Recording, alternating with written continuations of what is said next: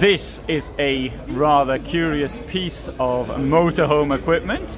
There you have a fire, and looks a nice thing for a log cabin, but it's designed for vehicles. There you are, and the important part is, of course, the chimney, because without that, it's not going to work. Well, it will work, but you might stop working after a short time.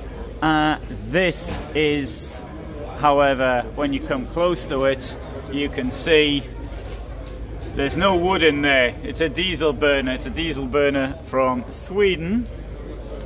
And something like this you're looking at from 1,150 euros.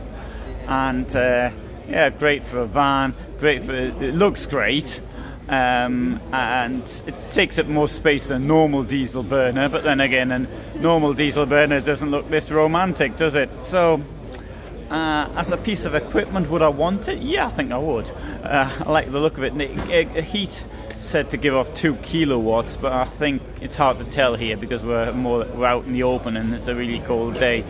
But you've got diesel in your van anyway, which you don't have wood, for example. Then again, diesel you have to pay for, and wood you possibly get it for nothing, but most of the time it's going to be wet, whereas diesel is wet, but it's there in the it'll burn wet.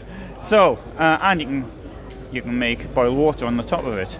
So anyway, I think that's quite a nice piece of kit, and comes from this company tigerexped.de, and the thing comes from Sweden. Thanks for watching.